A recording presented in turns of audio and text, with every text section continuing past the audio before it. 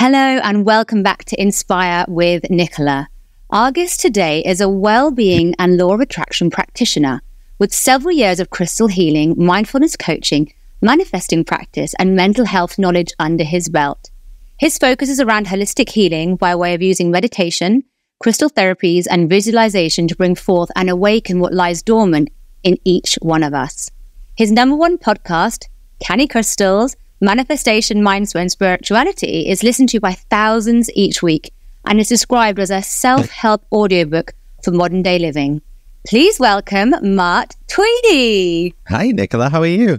I am so good. Thank you so much for joining us today. No, thank you. I'm so excited to get you on this show. I have been following you. I just love your energy and personality. And I just really want to share that with our audience because I know that what you have to share, and after this podcast, people will look at what you're into in a whole new way. Yeah, I hope so. I hope that's what it kind of comes across as, yeah. Absolutely. Before we get started, for the non-English listeners and for the non-kind of north-eastern listeners, what does Canny Crystals mean? So I'll actually go into it a little bit in my story of where I actually came up with the name. But canny just means all right. Loads of people say oh, how are you doing? Oh yeah, I'm canny. Or it can also mean good. Oh, that's canny, isn't it? Do you know what I mean? I think it's quite a northern thing. It's not just Newcastle. It tends to be kind of like Scotland as well. They use canny. Okay. But yeah, I'll go into that a bit more in detail when I talk about my story because there is an interesting story as to how the name came about, actually. Love. So let's get into it. Tell us, who are you? Where did it all begin? Oh, right. So I think as long as I remember, I've always had an interest in tarot cards and psychics and spiritualist churches. You know, as you do, just generally being obsessed with anything supernatural, thinking there's got to be more to the world than just the plain black and white that we see every day. Yeah. And I came from a family that had very little growing up. We always had the essentials, food and water and love. But my family were far from well off. And I think, like everyone else, my journey on spirituality started with reading a book called The Secret. I first read that in 2016. So for those of you that don't know, it's like a book about manifesting desires. And with manifesting being quite a new concept to me, I was just visualizing daily. And I decided to set myself a goal of £3,500 for a 3-week holiday to Indonesia. And at the time I was working in the NHS, I had about £15,000 of debt. And I was just basically working to survive. So I hadn't had a holiday in a good few years. So every day I was just laying in the bath. I had seagull bird noises on playing across the bathroom. And I was visualizing myself, lying on beaches, visualizing that £3,500 surplus in my bank account. And on a bit of a whim one day, I remember just seeing an advert on Twitter for a new series of the ITV game show Tipping Point. I don't know if you know it. It's the one with Ben Shepherd. You answer some questions, you get a token, put it in the machine, like those 2p arcade machines at the seaside. Anyway, to cut a long story short, taking that inspired action, I applied. And a couple of months later, I got invited to a little audition at a hotel in Newcastle. And before I knew it, I was on the show. And it'll be no surprise that I was the winning contestant. And the amount that I won was £3,500. No. Oh my God, I got goosebumps. Yeah. And when you just get those light bulb moments and you're like, holy shit, I did this. It was definitely one of those moments. But obviously, the more people I told about this, the more I got kind of shot down, with people weird looking as and people thinking I was just losing the plot. And it's hard to explain to non-believers, isn't it? And I 100%. remember telling my partner, Johnny, about it one day, and he'd read The Secret. And a few weeks later, he came to me and said, guess what? I visualized something small, a £50 note. And then today, my boss came and he gave me two £50 notes to say thank you for going above and beyond. And that was it for me. I was sold. I was like, this shit works. Yeah. And then guess what happened for the next 3 years? Absolutely nothing. I think just more than anything, life got in the way. Yeah. And you know what it's like almost like I immediately snapped out of cloud cuckoo land, as my mum calls it. And I just thought, I'm 30 years old now. It's time to buckle up, get me head down at work if I want to climb the ladder. So then if we jump ahead those 3 years to 2019, just to paint a bit of a picture, I'd now been working in the NHS for 12 years at that point. And just like the majority of people in the UK, I was in debt, I had credit cards, I was struggling to even get a mortgage. And I was just surviving day to day. Don't get us wrong, but money was so tight. Yeah. I was in a £30,000 a year job in the NHS, but still struggling to make ends meet. Yeah. So I started my visualization all over again. And I'd always had a bit of a keen interest in social media. And I always thought, one day I'll be on TV. So I was sat visualizing myself on the couch with Alison Hammond on This Morning, chatting away, just like little flyaway goals. And I remember one day, my friend at the time, Amber, came to me and said she was in the running to be on the ITV2 show Love Island. And she asked if I would be like in charge of all of her social media whilst I was in there.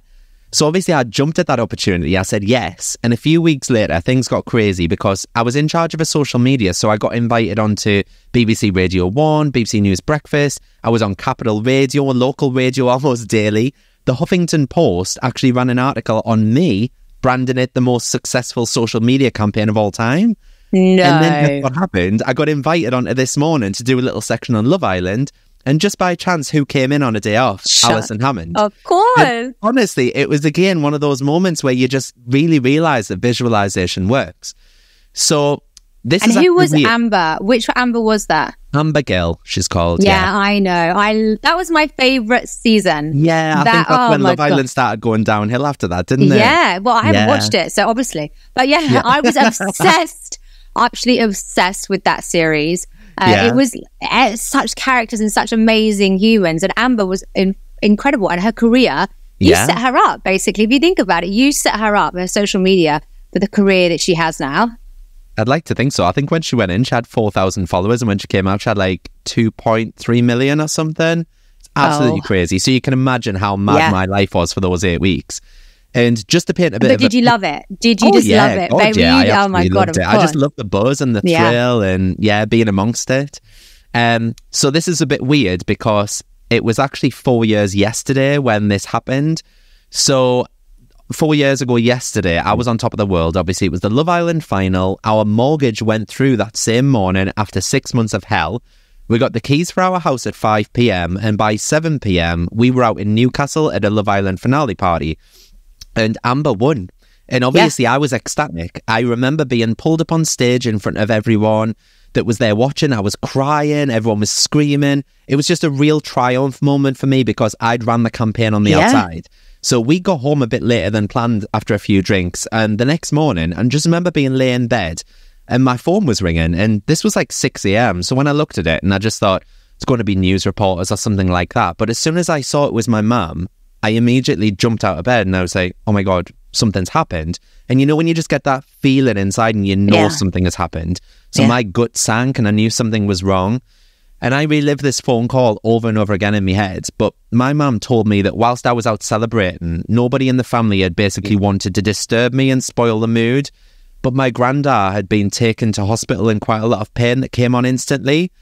And unfortunately, he died in the ambulance before they even got to hospital. And it's really tragic because he wasn't ill. It came on so suddenly. And my granddad raised me. Like, my dad didn't raise me growing up. It was my dad. He was my dad, basically. So he was the father figure in my life.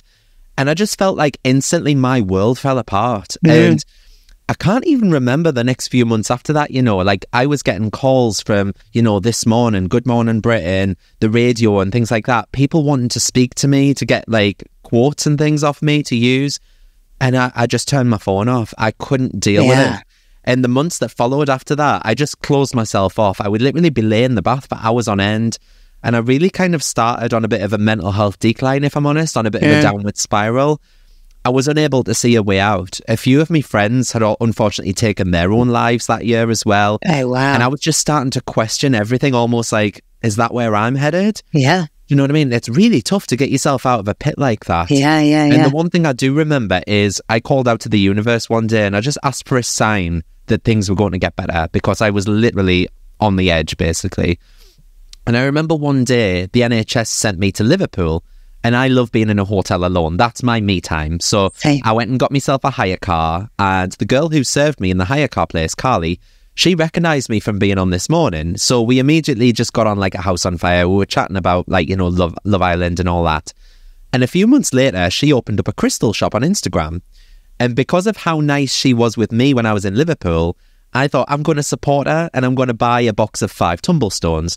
Obviously, I didn't really have a clue what they were about, Yeah. but I started carrying them with me daily. And she'd recommended some crystals for grief and purpose. And I kid you not, slowly but surely, doors just started opening for me with like new opportunities. My grieving got a little easier. My mental health seemed to improve day on day. And the more I did, the more crystals I bought. And I think over the next 18 months, I had accumulated something like 200 crystals of my own. And I just remember one night thinking, you know, I'm really passionate about this. Maybe I could start my own little business. You know, pairing candles with crystals, that might be a good idea. So with my last £250 in the bank, I took a chance and I bought a handful of candles from a friend and a few rough crystals. And I remember I was sat there trying to think of a name for it all, like Canny Crystals. And my granddad always used to say to me, "Gan Canny," just before I left his house, which is kind of a Geordie way of saying take it easy, like go steady. And I just remember hearing his voice in my head as I was trying to think of a name, just like Canny Crystals, Canny Crystals. And just like that, I launched my website, cannycrystals.co.uk, on my birthday, 30th of March 2021. So just to put that into perspective, that was what we're talking 26 months ago now. I have just under 100,000 combined social media followers. My podcast is currently #1 in the UK for spirituality, and it's listened to by about 24,000 people a week. I've just recently completed something like my 29,000th order. I've also got an academy now where I'm helping others on their spiritual journey to come into their own. It's just absolutely crazy. It's just absolutely amazing. Thank you. Incredible. Just so inspiring. Just quickly, because I want to make sure that everybody's completely clear. What are tumblestones? What are they called? So tumblestones are basically crystals that have been put through a tumble machine. So I'm trying to find one. I've got crystals everywhere and I don't have any tumblestones on me right now. So basically this one's been tumbled. I don't know if you can see that. It just means that basically like this one is rough, that one is tumbled. So it goes through a tumble machine with loads of grit and sand and it just kind of smooths the edges down. So as you can see, all the edges on that are quite smooth, whereas this one, they're quite jagged. Why would you do that? What's like the difference between a tumblestone and then a crystal? Why would you want to do that? So crystals, like natural crystals like this, would emit energy off every single point that they have. So if you think of an amethyst, for example, where amethysts have loads of jaggy bits coming off, the energy is emitting like out from those points, whereas when it's tumbled, it's got more of a rounder, balanced energy. That's why they do that. Amazing. Some people prefer raw, some people prefer tumbled. It's all down to personal choice. Yeah. And can you feel like when you're doing your work, which we'll go deep into, the difference between the tumbled ones and the not tumbled ones? Oh yeah, I can definitely feel it. I think the rough ones tend to be a bit more kind of like out there, whereas the tumbled ones are getting more of a calming energy from them. It's not as harsh and but I kind of like the rough ones. I think I would. Yeah, I just took myself in at the deep end at the end of the day. I love it, Oh, just amazing. And so, I mean, you've had what an amazing, inspiring story. Just straight off the bat, like it's just incredible. Thank you. Your time at home when you were a little boy growing up in, is it Newcastle? Yeah, I lived just outside of Newcastle in a little city called Durham. Yeah, my great grandma. I've lived in Newcastle for like the last 10 years now. Yeah. So you're from there. And then what was your like family home life like? So like I say, we never really had any money or anything like that. The only thing that my family did have was an abundance of love. We were all treated equally and fairly. My nana and granda kind of raised us children because all the mums and dads had to really work to earn a living. Do you know what I mean? So it was kind of like a bit of a nursery round at my nana and granddad's house on a day-to-day basis. I think going through school as well, I got bullied quite a lot. And I think that was predominantly just being down to being gay. And did you know at a young age that you were gay, or were you just fabulous and basically people didn't understand it? Yeah, I think I did, but deep down inside, I probably didn't want to just admit it to myself. Yeah. As you do, I think probably from the age of like 9 or 10, I think I knew. But it's obviously when you don't have a gay role model or anything like that, you just think, oh, I've just got to keep this inside. So it was like years of pent up angst and anxiety sat inside of me. And I remember like one day, for example, like I don't really speak to my dad anymore, but I remember one day my dad had MTV on, and can you remember the music video for Christina Aguilera's Beautiful? Don't know if you remember that. There was it's all different types. Two guys. Yeah. There was just two guys that basically kiss halfway through. And I remember my dad just going, ugh, bloody gays. Do you know what I mean? And I was sat there like putting on a deep voice because I didn't want my dad to know. So I used to go to my dad's house and talk like this. Oh. And it was just so I could like disguise who I was. And it wasn't until kind of I pushed my relationship aside with my dad and that I actually came out to my mum's side of the family and things that I felt I could actually be myself. Wow. And how powerful that is, that even at, you know, how old were you when that happened? I was about 16, 17 at that time. So like that, you know, our parents were so taught that, you know, what our parents say and do they are right. They're like the king and queen of our life. And so to have that strength and ability to go, I love you, but you're not serving me anymore. I can't be who I want to be. Yeah. You know, I think it's such a lesson for us all. You know, my relationship with my dad is a little bit like that. Like, you know, what he had planned and what his vision for my life was a million miles from what I actually wanted. And I used to always get into, Nicola, stop showing off. Who do you think you are? You know, I used to say to him like, oh, you know, Dad, did you enjoy it? Like I was in Fame in the West End and I did all these like amazing things on stage. And he would not come. And then when he did come, like I'd be at stage door and I'd be like, what do you think? Like, it's okay.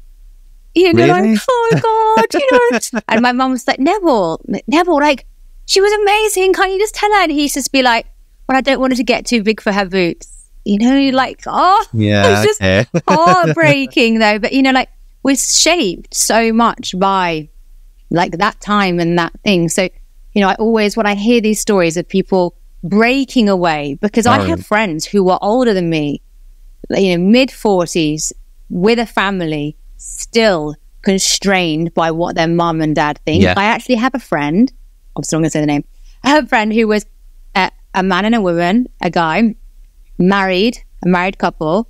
And, you know, he was being all straight and everything. And then his mum died. And as soon as his mum died, he came out as gay and now is in a happy relationship with a man that he's always wanted. But he played the part that she wanted him to play, even getting married. It's mad, isn't it, when you're just trying to conform constantly to your parents. It's like when I actually came out to my mom and her side of the family, like my nana and granddad, who I thought would be a bit more weird about it, they were actually really, really accepting. Yeah. So they rang my mom and they were like, well, do you want to come round? Our Martin's got something he needs to talk to you about. Oh. And I told my mum and she just got in the car. I got in the car. We drove round to her house. She didn't speak the entire way. And I just remember that night, she came up to my bedroom and went, look, you're my son. At the end of the day, that's all that matters. And that's all that ever will matter. Yeah. And she just gave me a big hug and we obviously both cried it out. But I remember the next day coming home from school and there was a priest sat there in the living room. And she'd gone to the church, got the priest round, and there was all these pamphlets on the table being like, what gay means. And she was like, did you know that Elton John's gay? And I'm like, yes, ma'am. I think everyone knows Elton John's gay. And she was like, and did you know this celebrity's gay? And Graham Norton and Dale Whitten? And I'm like, yes, ma'am. And she had all these pamphlets and everything. And she went to the church because she was petrified that someone was going to throw a brick through our window because they knew that I was gay. That was her biggest concern. Wow. And she was like, well, I don't really know how to kind of tell people that my son is gay. So she'd gone to the church about it. Oh my God, bless her. Well, I feel like the world is so different now. I mean, listen, we're in a complete bubble, you and I, because we are living the life that we want. So therefore we're surrounded by the people that we want. But I'm sure there are people like you and I struggling in that time. But social media, as much as people hate it, I think it's pretty amazing. Because it allows you to find people that you can relate to. You know, but 16-year-old Mart had Instagram and could find all these fabulous people living their life. Like my best friend, Stuart and Francis, happily married couple, 2 dads with a family. You'd go, oh, this is just so normal. It's not something to be ashamed of. And the possibilities for myself are massive. You know, don't have to dim. Yeah, the power of community is so powerful, honestly. It's like I have a community app as well, Manifest with Mart, and all of my members say I always just felt so spiritually alone until I joined this app. And now we've got this kind of community. We all get together. There's all these forums to post on and everyone just kind of comments on each other's things. And it's just nice that we're surrounded by like-minded people because you don't feel alone and you feel like you can be yourself around them. And if something happens that's weird that you might not be comfortable talking to your friends or family about, you can post it in there and everyone's like, oh yeah, that's happened to me before. And you don't feel alone. Yeah, and I think love having that. something like that when I was 16 would have really, really helped me. I think all I had when I was 16, can you remember Face Party? You're probably showing you're probably showing your age if you do. But we had something called Face Party. You had the ability to basically put 3 photos on of yourself, and that was it basically, and you could like be friends with random people. So I just used to go on the search bar and just type in gay, so then like I could find other gay people, because I was like, I didn't know who to talk to, and I think there's like 2 or 3 people that I joined on there that I still talk to this day, but it's really weird because we've all just grown up from like different parts of the UK. It's really weird. And also, do you know what I feel like back in the day, you know, if you were different, so like, for example, I was so ambitious, I wanted to be a performer. If you were like the only gay in the village, for example, you had to move out of the village, right? And really go to the London or New York to find other like-minded people. The beauty of the internet has brought that community to, you know, you can stay where you want to be and actually be part of a community, like you're saying. So you can be a mum, be whoever you want to be, but online you can really express yourself and get all your needs met, not just by living in a big city where the other, you know, crazies and weirdos and fabulous people like that we would have put ourselves in are. And so that's amazing. So tell me a little bit more about your like your kind of childhood. So you come out at 16, and then is that when you're at school? How's the school life? Do you get good grades? Do you have a vision for your life, or you just kind of going along? That's the thing. See, I never really had a vision for my life, and it's really weird because obviously that's all I deal with these days, like vision boarding and looking to the future. And I think when I left school, the only thing that was on my mind is that all of my friends were going to uni. But I can vaguely remember someone talking about how expensive uni was. And because my family never had any money, I didn't understand that the costs were absorbed, like, and you pay them off once you get a job and things like that. And I can just remember someone saying to me, "Are you going to uni?" And I just went, "No," because I didn't want to put that debt onto my mum. I get it. So I kind of just went straight into employment. I think I started working on a fish counter at Asda at one point, and I was like, "Nah, I can't do this." Used to come home stinking of crab every night. And then I went to work at a hairdresser's, and I think I worked there for about 2 years. And then I just went into loads of little admin roles before I ended up in the NHS. But yeah, I never really had a plan for life. I never knew where I was headed. And I do think that's because my family weren't very well off. So my mum never went to university, for example, and neither did her sisters. So it was kind of like, okay, I'm just following in the footsteps again of my parents. And just, my mum just wanted me to get a care job at the local care home, or, you know, work in the freezer shop up the street. And I said, why? And she was like, because it's in walking distance.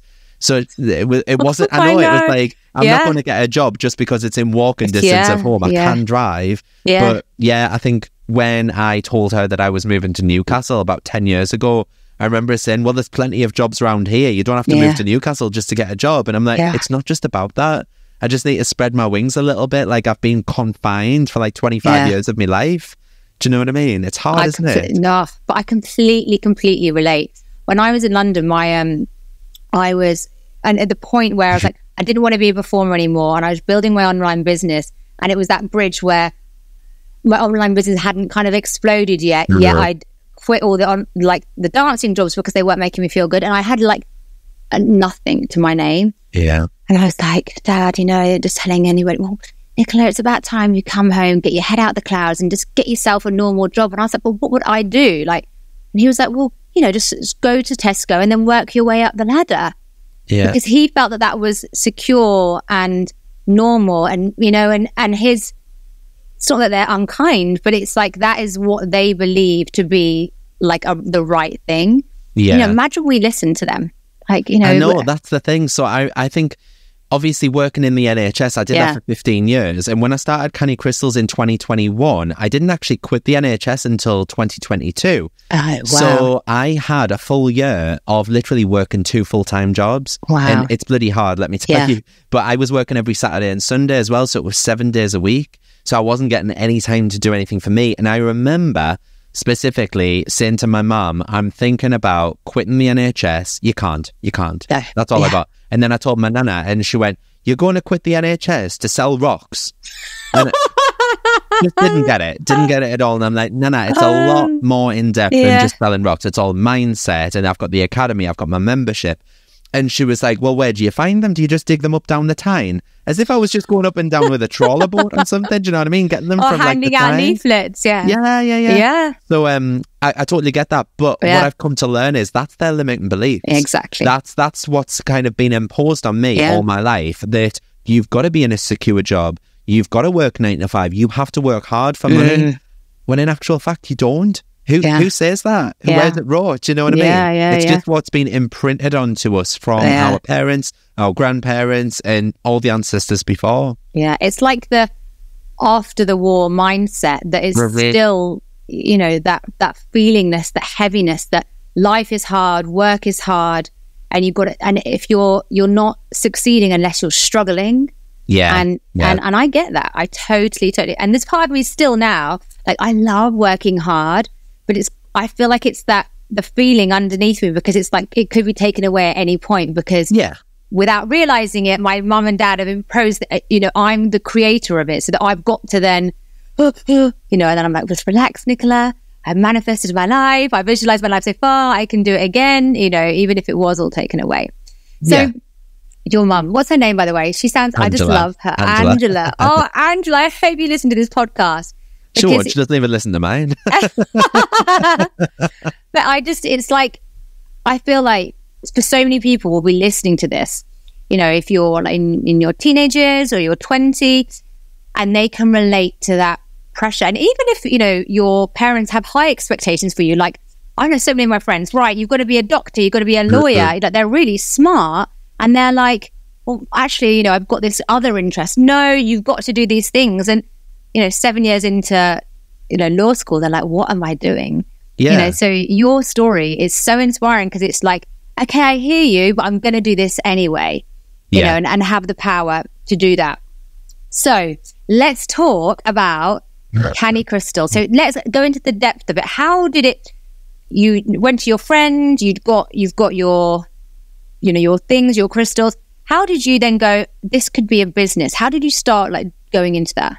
I think, like I say, I spent my last £250 in my bank, and I bought myself some candles, paired them with some crystals, and I'm quite techie. It's not like... do you know what I mean? I'm not like kind of the person that would just be like, oh, I don't know how to do this. I kind of like and go and sampling different things. So I think I just went on to Shopify, and there was a 30-day free trial, and I just thought to myself, you know what, let's just go for it, see what it's like. If I don't like it after 30 days, I can always cancel. And I set up the website. The domain was like £7 or something for the year, and it was next to nothing. Do you know what I mean? So I just thought, well, I can only trial it, can't I? And I set up a little Instagram, because obviously that's free as well. So I was just using all these free resources, and I think I launched it, and the next day when I woke up, I had something like 16 orders on my first day, and that was just from sharing it on my own personal Instagram and Facebook, being like, look, this is what's happened to me by using crystals. This is what could happen to you if you buy them, kind of thing. Amazing. And I think after the first month, I think I'd turned over like £3,000. And I thought, that's more than I was getting in the NHS. Yeah. And obviously I had overheads and stuff like that.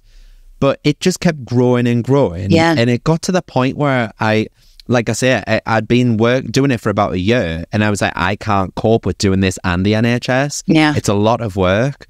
Do you know what I mean? Because people just think, oh, he just sells crystals. You've got to literally source them from like ethical places. So I speak with like 14 family-run mines across the world. So you've got to obviously have FaceTime calls, and like they've got to show you what they've got. You've got to like shop around. There's minimum spends and stuff. Then you've got to pay all your customs fees. Takes like 6-7 weeks to get over here. Wow. And then when something arrives, it'll be a pallet with 300 kilograms of stones on just outside your front door. And then because we live in a townhouse, I would have to take them right to the top floor of the house and things like that. And things just grew and grew. And it got to the point where I was like, you know what? I literally cannot cope with doing my NHS role at the same time. So I hired myself a life coach to kind of get to grips, you know, with like which direction I was headed. And I think after my first session, I just came home and I was like, I'm going to hand my notice in with the NHS. Oh my God. This is definitely the direction I need to go in. It's something I feel really passionate about. It's something that I enjoy doing. And just like that, 2 months later, I had no sales whatsoever on my website. No sales. Everything dipped. And it was almost like the universe was saying, you're worried about no sales? Here you go. Here you go. Yeah. So I was like, I need to do something drastic here. And I just remember meditating one day, and I think 3 days off the bat, I'd had 0 sales, and I'd just finished my job in the NHS. I'd just got my final pay from them. And I visualized, and I was like, I need some help, please. I need some abundance. Send it all my way. Sat with my pyrite, my citrine, my moldavite, and stuff like that. And suddenly, it just popped into my head that I could message someone else and be part of their podcast. That was just the first thing that popped into my head. So I thought, okay, taking that inspired action, I went onto Instagram, and who pops up? Francesca Amber. So I sent Fran a little cheeky message, and I just said, hi, Fran, I know you don't know me, but I'm Canny Crystals. I would love to come on your podcast, talk about all things manifesting, law of attraction, crystal healing. And she messaged me back within seconds saying, that is so, so weird. I've just been meditating, and I was just thinking I could do a podcast about crystal healing. And I was like, things just they just slotted in perfectly. So I went on her podcast, and I drove down to her house. We recorded both podcasts back to back. They both went out the Friday after, and I woke up to over £7,000 in sales overnight. And I said to her, it was all because of her, basically, that this happened. And they just kept building up, the orders. And at one point, I had something like 400 orders to fulfill. And I was like, I need an office space. I need something to get this out of the house so that I can switch off. Because orders were coming in at like midnight, and I was like lay in bed, not doing anything, thinking, I'll just go and pack an order. Of course. Before I knew it, I'd be on till 2 or 3 in the morning packing others. So I got myself a little office down the quayside in Newcastle. And that month, I hit £31,000 in a month. So it was averaging out at like £1,000 a day. Now, to go from £30,000 in the NHS for a whole year to £30,000 in a month, it just made sense. Like, this is exactly why I quit the NHS. Like, it's not all about the money, don't get us wrong. But when you see it like that in black and white, you're like, this is a no-brainer. Do you know what I mean? Yeah, absolutely. Don't get me wrong, though, for the last year and a half that I've been quit the NHS, I've grafted. And it's not like I've just sat here and just thought, this money's going to fall into my lap. Like, I have grafted. Some days I work like 18-hour days. I don't even get to go out for a dog walk or anything like that. My dogs walk by my fiance, for example. And there's some days that I literally just sit behind a laptop all day and just get it done. But luckily now I've been able to retire my mum. So I've had enough money to kind of just say, well, here you go, take early retirement, because she was working in a care home, like looking after old people, and it was just starting to affect her as well. So I retired my mum in December for her 60th birthday, and I also took on my first member of staff as well, Jade, who packs all my orders. So last week, for example, I was in Northern Ireland to see all my fiance's family, and it was just so lovely that I didn't have to be in the office. Like I was working, but from elsewhere in the world. And I had loads of admin to do, don't get us wrong, because like I say, I've got the academy and things. And it does keep me ticking over massively. But it's like, I know that all the orders were being dealt with in the office by Jade. And that was just amazing to me. So I'm like, I feel so grateful that in a year and a half, I've built it to the point where I can kind of step back and work from wherever now. Yeah. Oh, love. It's the dream, isn't it? It is the dream. You're living the dream. Can we talk about, because this is not where I'm experienced at all. Crystals are very new to me. I don't know the names of things. I kind of like them because they look pretty. So let's use me as an example. I'm coming to you. I'm like, right, I want to change my life. I want to be better. I want to elevate in every area.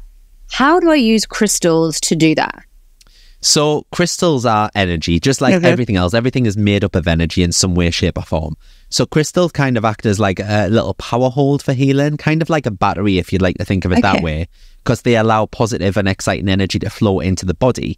So some people basically think that, you know, crystals might just carry the power to induce a placebo effect in the body, which is scientifically proven anyway. But I think that they obviously, they have their own vibration, their own frequency. And just from like acting like a magnet, crystals can absorb the negative energies, welcoming fresh vibes. And because they're extracted from the earth, they're going to harness, you know, the energy of the sun, the moon, the oceans, and they're all natural healing energies. So they're going to improve our state. So when you place or you hold a crystal kind of over your body on the specific chakra, it's going to interact with those chakras and it's going to promote physical and mental wellness. So if you use them in a certain way, they can improve your concentration, your creativity, and they can also promote physical, emotional, and spiritual cleansing. So when I worked in mental health, for example, in the NHS, someone came in one day and to our service users, they did a little crystal healing masterclass. And I specifically remember thinking, what a load of bullshit. And that was like probably about 10 years ago, because that's what most people think. Yeah. Look, but what happens is most people will quite happily buy a crystal like this and then not know what to do with it. Yeah. So with cleansing and charging, there are a few different ways. You've probably heard of a few of them, but it all depends on you. So one of the most popular ways to do it is to, use the energy of the sun or the energy of the full moon. So you just leave them out on a windowsill and they will just absorb that. Some people like to even pass the crystals through smoke from an incense stick or sage. Some like to just visualize a white light encapsulating the crystal in their hand. Some even use something like a Tibetan singing bowl and let the sound wash away the impurities. Some bury them overnight in the garden. Some go to the sea to wash them in the river. I say this all the time about spiritual practices. It really is whatever feels best intuitively to you. So when it comes to caring for and working with the crystals, some people store them on shelves around the houses. Some people keep them in a bowl. Some people keep them in their bras, just to always be around their energy. But I don't think personally you can just leave them to sit on a shelf in your house and expect them to work day in, day out for all eternity, because that's what most people do. They'll buy a crystal, they'll put it on the desk or they'll put it on a shelf, and then they'll just pass crystal healing off because they've tried it and it didn't work. Yeah. But like everything else, you've got to put in some form of work. Yeah. So if you think of them as like batteries, for example, sooner or later they're going to need charging. So if you put your phone up on a shelf and you left it there for 2 weeks, do you really think that you're going to still be getting calls and texts 2 weeks later? Yeah. It's the same as crystals. You've got to give them some love. You've got to charge them up. So maybe once a month, I'll go around and because I've got so many of them around the house, it's practically impossible to get them all in one spot. So I tend to just light a sage stick or my Tibetan singing bowl, and I'll just walk right through the house, just like chanting kind of positive affirmations, like everything that comes to me in my life is what I deserve. I'm abundant. I am powerful. That kind of thing. And I'll just walk through the house, like chanting those positive affirmations and letting the smoke of the sage kind of cleanse over the crystals. Yeah, and then when I do want to work with them, like so today, for example, I've chosen these 3 here that I've got, and I just chose these 3 because I knew I was coming into this podcast and I knew I was quite nervous. So I chose citrine because that's all about joy and happiness, and I just wanted a big smile on my face. I've chosen green aventurine because that's good for all-rounder health and abundance and manifestations. And then I've also chose a piece of moldavite, which is quite a bit of a scary one, people think. But it's basically a tektite, and it's supposed to fast forward your life like 10 years into the future in 1 month's time, basically. So I love to work with this because it's really time accelerating, it's really healing, but just choosing crystals for your day-to-day. So this morning I just sat with these for 2 to 3 minutes, closed my eyes, set my intentions, just talk to them like you would any other thing with how you want them to support you in your life today. I love that. And so when you first got started, you kind of ordered from your friend just to support her. Then how did you know what to do with them? Well, luckily, she was the one that gave me a little, she gave me a little instruction sheet as well, because I was like, I honestly don't have a clue what to do with them. So because of that, I now also send them out with every single order that I give out as well. Yeah. Because it is hard for people that are just starting out. So I've got a load of information on my website, for example, on there, which tells you what each crystal's about, how to use them, how to cleanse them, kind of like what I've just been talking about there.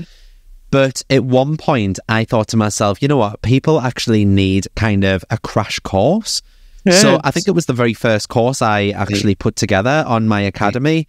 So like a crystals masterclass. And I just thought this basically encapsulates everything that someone needs to know about crystal healing, what they need to get, what properties are for what crystal, what aligns with the chakras of each one. Do you know what I mean? And just so that someone can pick it up and think, okay, I know exactly what to be doing now. Because I think that's what's missing. Yeah, and it's kind of jumped a few generations, I think, as well. Because I remember growing up, going to, say, Whitby, for example, which is a bit of a coastal seaside town around here. And they have loads of crystal shops.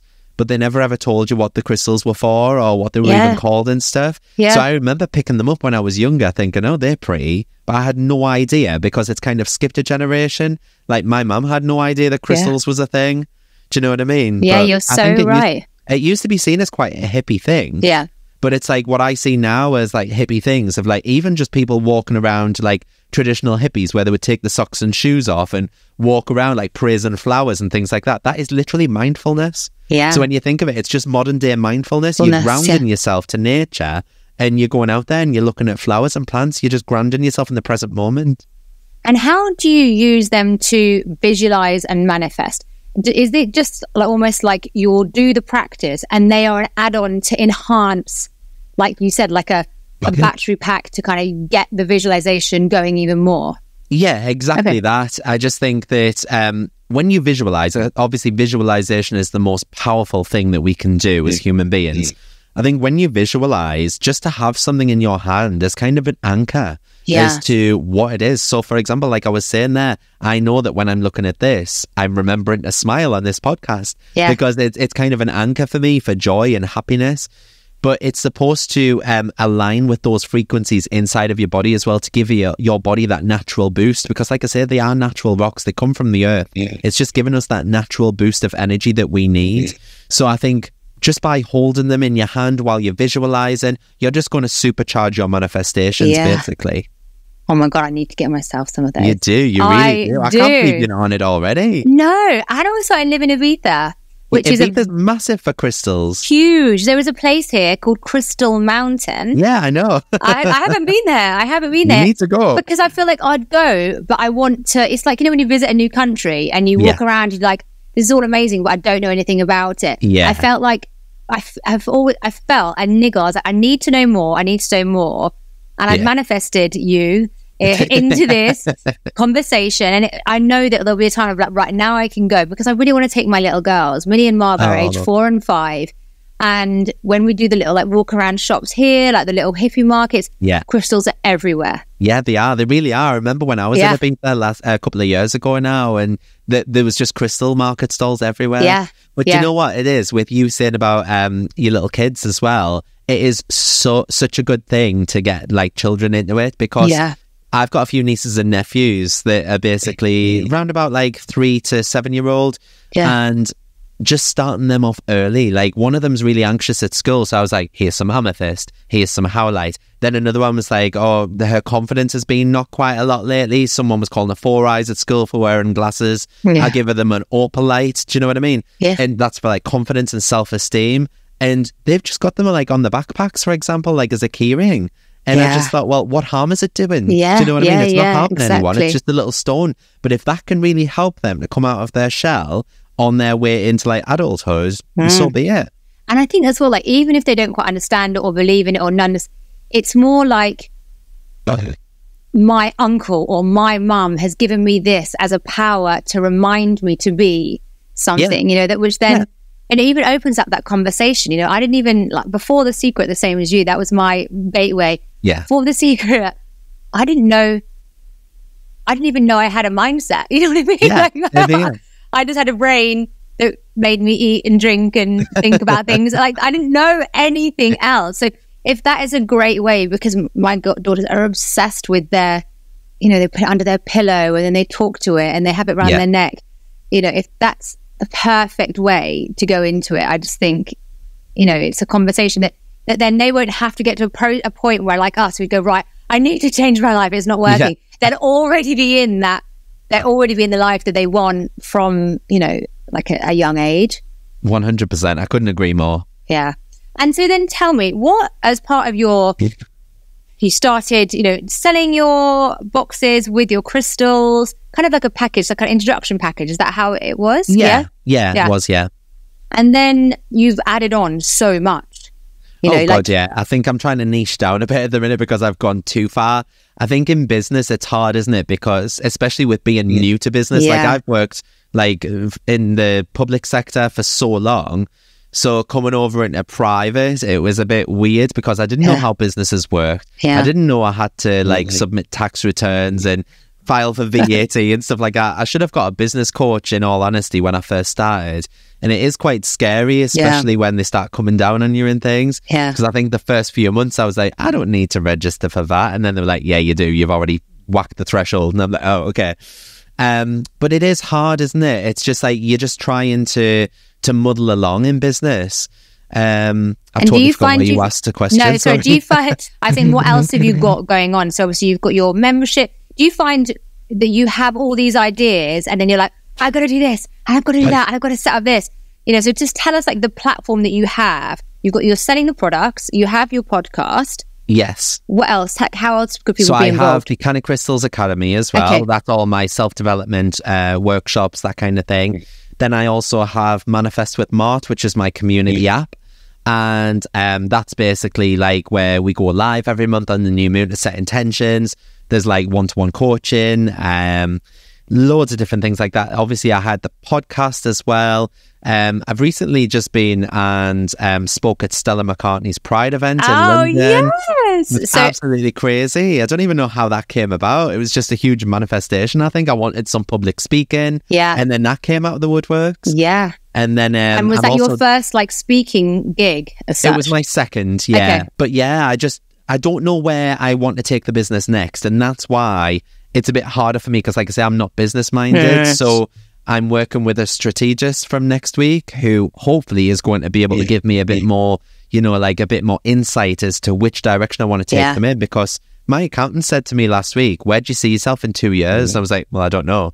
And he was like, where do you see yourself in a year? And I was like, well, I don't know. And he was like, what about next month? And I was like, I honestly do not know. I'm kind of one of them people that starts a project, gets 75% of the way through it, and I think, oh, I could do this. And I leave that project and I've got shiny object syndrome from one thing to the next. Yeah. But I've got I think I must have about 30 or 40 different ideas floating around on my ideas list that I could easily finish in a day, but I procrastinate so much by looking for the next best thing. So yeah, I'm trying to niche down because, like I say, I tried to be everything to everyone. And I think at one point last year, I had over 900 products on the website. And I was like, obviously, I'm in a tiny little office. I was like, I don't need 900 products. There are products that are still sat there from the day that when I opened. So I just thought, let's put them in the sale. Niche down a little bit. My best sellers are the crystal jewelry, the candles, my journal that I created, my Wellbeing journal, that kind of thing. So I think I'm just going to niche down on that kind of area. And then at least you're showing a bit of expertise, aren't you? Because you're dealing with those items on a day-to-day basis. Yeah. And do you feel like, because what I didn't really realize from your social media, that actually, yes, you're crystals, but actually you are a personal development coach. Like it's crystals wrapped in a personal development thing. So, I mean, like you could be like the English version of, you've got your Tony Robbins or, these type of people.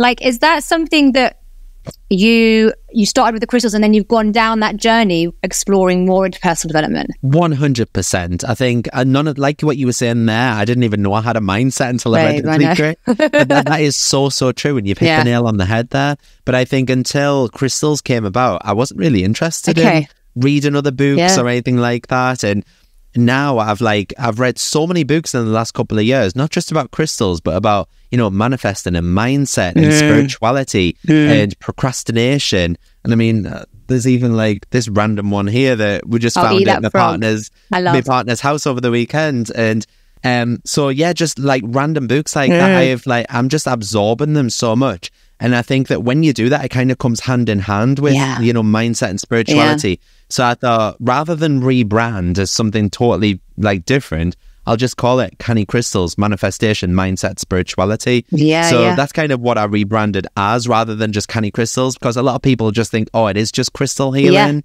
But it's not. It's so much more than that. And I think when people realize that there is more to life, they get sucked down this rabbit hole anyway. Yeah, you're so right. It's like you just need a hook. The crystals are your hook. And then the world of basically what's possible reels you in, isn't it? And it's just, I just remember my first kind of experience in reading these books like The Secret or The Magic or You Can Heal Your Life, all of these things. And I just remember thinking, I can do and have anything I want in life.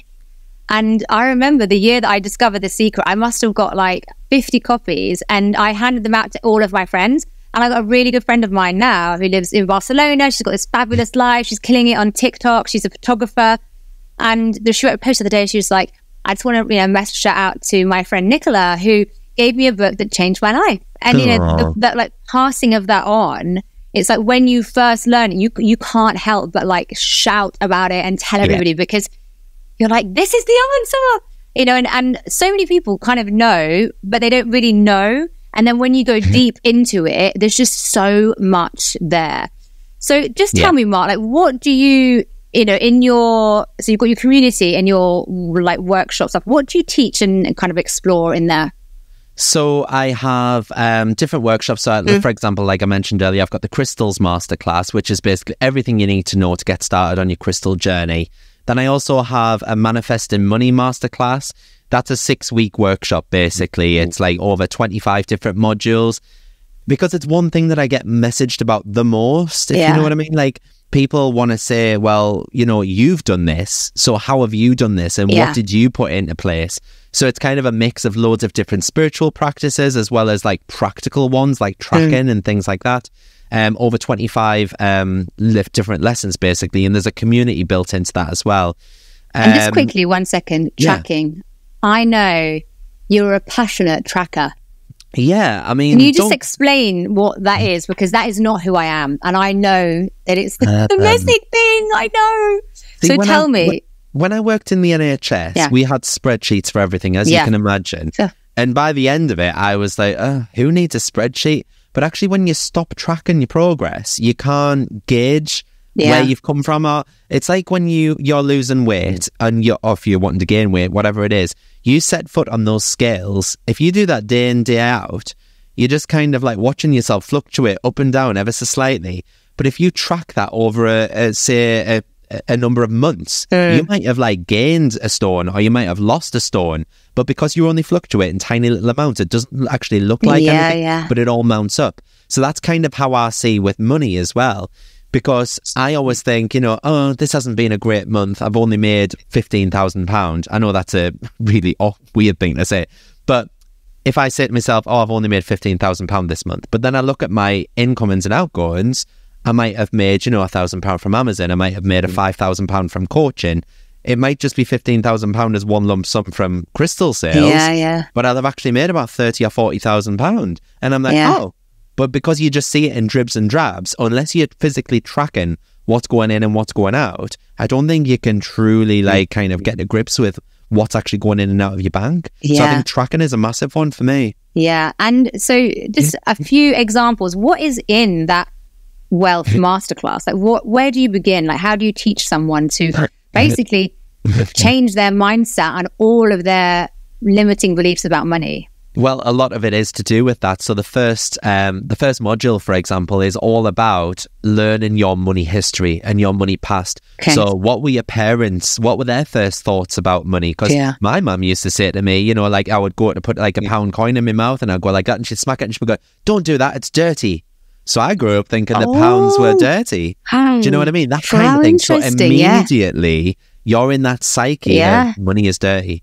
Or money is hard to come by, or you have to work hard for money, or you can't eat all them biscuits. We weren't born like with loads of money. We weren't born rich. Do you know what I mean? Yeah, or mine was.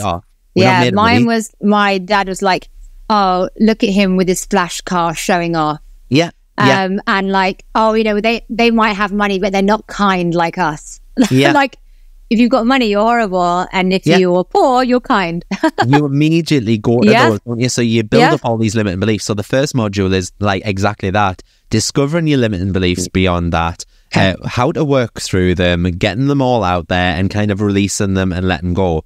And then it gets onto the fun part. So it's, using feng shui to kind of like raise your abundance around your house, using EFT and tapping. Using crystal healing. There are so many different lessons in that masterclass. And like I say, it's over a 6-week period, but you can just join at any time. But then as well as the Money Manifesting Masterclass, I also have my one-to-one coaching, which is something that I just recently added in. And it was just because people were messaging me constantly, asking me question after question after question. And then every now and again, they would just disappear off the face of the earth. And I'm like, I've literally spent about 6 or 7 hours of my time messaging you backwards and forwards on calls and things like that. And then it's just gone to a dead end. So I thought I'm going to do a little discovery call just for an hour. And I was offering it for free, and people just said, you know what, you should really do like a 10-week program or something.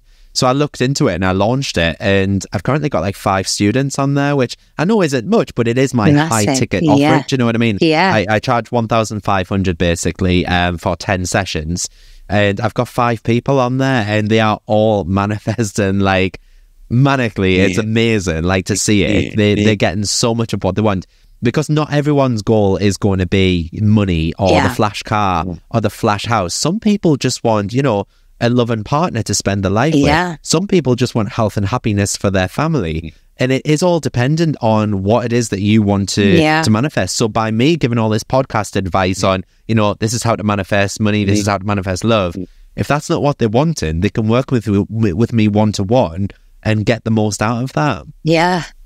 Oh my God, you are changing lives. Really. Thank you. It's amazing. It's so weird when people say that to me, because I'm like, am I? Yeah. It's my own limited beliefs. Of course. And but like 2 years in, like, just think of what you can create. And what I just love as well is that, and I think so many people, and there are people that I know here in Ibiza, who it's like, I'm spiritual and I give everything, but I'm poor. Yeah. Yeah. You know, it's that really, like, you can't be spiritual and connected and enlightened and also have money. Yeah. And you and Francesca have nailed that platform. There's something that one of my favorite authors, Denise Duffield Thomas, I don't know if you've heard of Denise.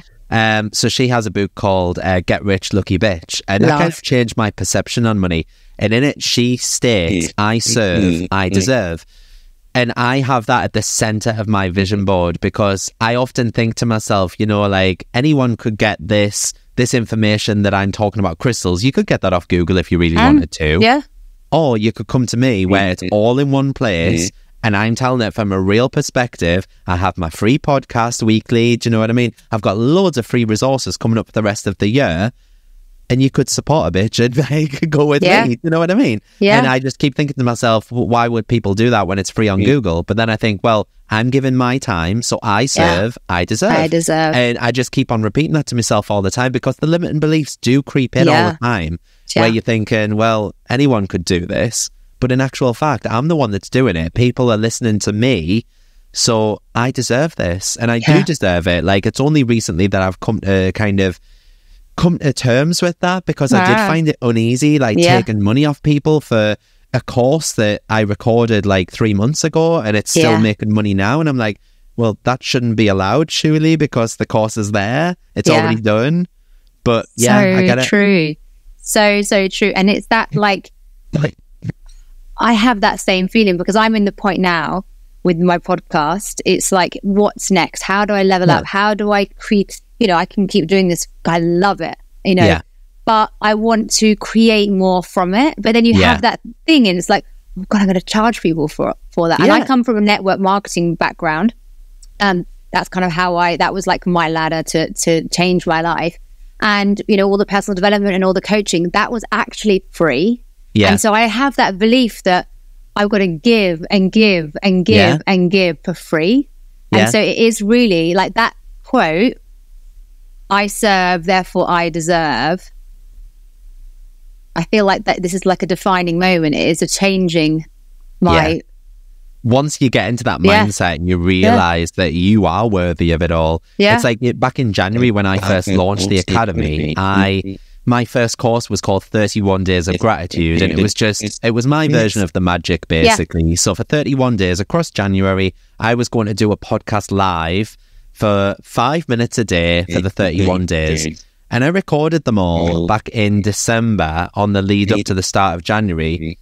And then I thought to myself, actually, I'm going to charge £3 for this, because this has taken me most of December, lots of time between Christmas and New Year getting everything set up.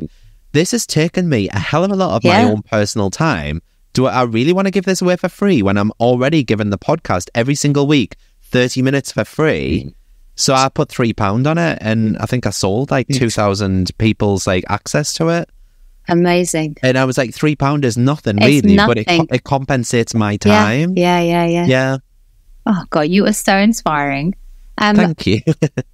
We kind of covered this, but I just wanted to if I said to you, where do you see yourself? I have no idea. Yeah. This is the weird thing because, like I said before, I don't have any plans. I'm just kind of winging it as the days go by. Yeah. But I think if I see myself in 5 years' time, somewhere comfortable for me would be, I think what I'm working towards is time freedom more than anything else. It's not even money, it's time freedom. It's the ability to step away from your business, let the business still run on and tick over, but you to actually still be able to take a salary from that. Yeah. And I think that's what I'm aiming towards. So I think in the next 5 years, because we're going through the adoption process right now, because obviously I don't have a womb or a vagina. So I think going through the adoption process right now is making me start to think a bit more about the future and about, you know, what I want to leave in my legacy. But also like how I'm going to actually spend time physically with them children and what time I'm going to be able to have with them to nurture them and grow them rather than just sitting in an office 18 hours a day and expecting for the best. So I think it's making me look towards the future now, but hopefully I'll have a better understanding once I work with this strategist. But I think it is time freedom for me more than anything else. And how important do you feel that it is to have a coach of some sort? Well, this is the thing. So I didn't have a coach at all when I first started my business, and I muddled alongside the NHS for the first year before I got a life coach. The second I got my life coach, I'd had my first session with her. It was like an hour and a half long, and I came out of that just feeling, you know, when you feel like, oh my God, I can do anything, I can take on the world. So I was like, I'm going to write a letter to my employer. Bye. And that's kind of how it went. And I think if I'd have done that the year before, I probably would have quit the year before as well. It's not that my life coach was telling me to quit the job or anything. It's just she was saying, what are you passionate about? You know, like, has your passion come to an end in the NHS? Is it drying up? And I was working with mental health patients and she was saying, well, you could still work with mental health patients, but in a different setting from a different angle. So I think by doing that, it really, really helped solidify what I wanted to do. But I really, really wish that I had worked with a business coach from day one, because like I say, I found things out too late. So I was finding out about, you know, VAT returns and things from my accountant after I'd already hit the threshold. And then I wasn't prepared for them. And then I was having to do loads of admin and behind the scenes work. I just kind of wish there was a book that said, you know, the A to Z of business. There probably is, but I just didn't have time to bloody read it. I just love it so much. Thank you so much. I've got one more question that we do ask every single person who is on the podcast. And that question is, what advice would you give to your younger self? Oh, I think it would be to counteract the worst piece of advice I've been given, because the worst piece of advice I was ever given is to tone down the gear. That's what someone said to me in the NHS. And I think if I could go back in time and tell my younger self that, tone down the gear, and just say like, do not tone down the gear and counteract that, I think my life would have been a lot easier. I just think I wouldn't have been as anxious through my teen years. I would have been able to be myself from day one. And who knows, I might have been on this journey a lot sooner. Do you know what I mean? But I just believe that everything happens for a reason. And working with my life coach has made me realize that, you know, my granddad dying, that was his dying gift to me. Because if he hadn't have died, I wouldn't have gone down that rabbit hole of depression, and I wouldn't have ended up here today doing this. I probably would have still been working for the NHS. So it's kind of like just to let yourself know that everything happens for a reason. And although you might not know why it's happening in that moment, just allow for the divine timing and the universe to deliver what is truly yours and what's meant to be. I completely agree. And that thing is, that saying that your mess is your message, you know, that, just love that, because when you're in, you know, we've all been there, when you're just like, this is shit, I'm unhappy, I'm not healthy, like I can't, how can I get out? It's in those moments, in that time, that you then, when you do get out of it, you can say, I've been there, I've done that, I understand you. And then that becomes, you become relatable. You know, 100%. if you had everything from the very beginning, who actually has that? No one. So that then you can't have that. Like, I see you, I hear you, I did this, and let me help you.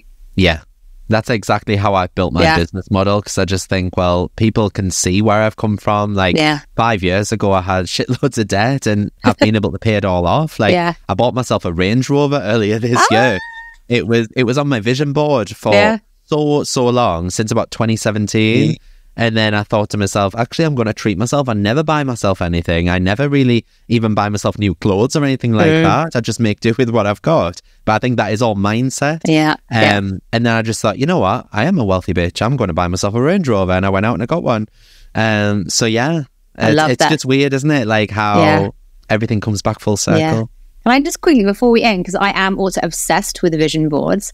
What is your, like, what do you believe how to do a vision board? Just talk me through it. Okay, so what I usually use is I use something like Canva or Layout, Instagram Layout. And I just basically choose images and choose phrases or quotes or something that will represent what I want in life. So I kind of look ahead to the future in the next year. And I think to myself, what do I want? So last year, for example, I had the Range Rover in the middle. I had a picture of my partner with a baby. I had a picture of our new house that I really want to live in, like this lovely area of Newcastle. So they were kind of my materialistic things. But then I also had just a picture of my dog on there because I want a healthy, happy dog. I had a picture of myself sat on the This Morning couch because I would love for more TV opportunities. I had a picture of my mum, her two sisters, and my nana on there because just a reminder that family is everything for me. And no matter what happens, it all comes back down to family. Like, do you know what I mean? And then at the middle of it all, I had I serve, I deserve. And I've got that by my office door. So as soon as I go into my office, it's there. As soon as I go out of my office, it's there. It's being constantly imprinted.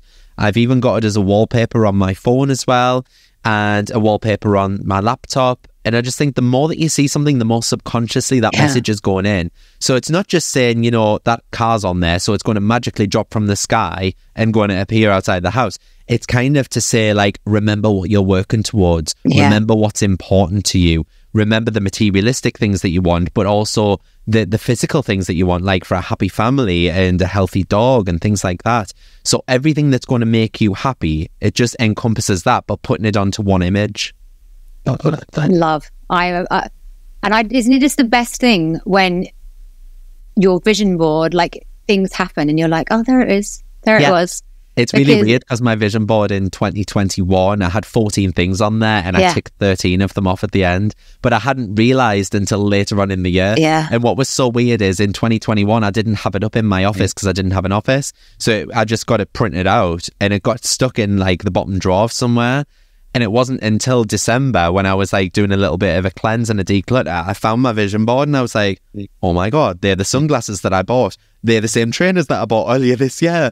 That's my car that I've got on order. And it was so weird that like everything on there, I just subconsciously forgot about and I'd manifested it anyway. And what was the one thing you hadn't got? And the one thing was the house. I'm still working on that. It's a beautiful area of Newcastle. But I think it's my own limiting beliefs because some of the houses up there, not the house that we want, but some of the houses up there were like 1 to 2 million. And I was like, I'm currently in like a £200,000 house. Do you know what I mean? Yeah. But it's not far away. It's not far away. And I do believe that in the next year or so, we will be up there. Yeah. Exactly. Mart, it has been an absolute pleasure speaking to you. I feel like I could just talk and question you and like find out everything for hours and hours and hours. I will put all of the details of how people can get in contact with you through your Instagram, everything that we've spoken about within the show notes. But it has been a pleasure. I know this is just the beginning for you. Like, mark my words. I feel like I have this thing in me that when I can see a star, and you and Francesca are absolute stars, and thank you so much, Nicola. I really appreciate that. This morning couch is not far away. Okay, my darling, take care. Thank you. You too. Thank you. Bye.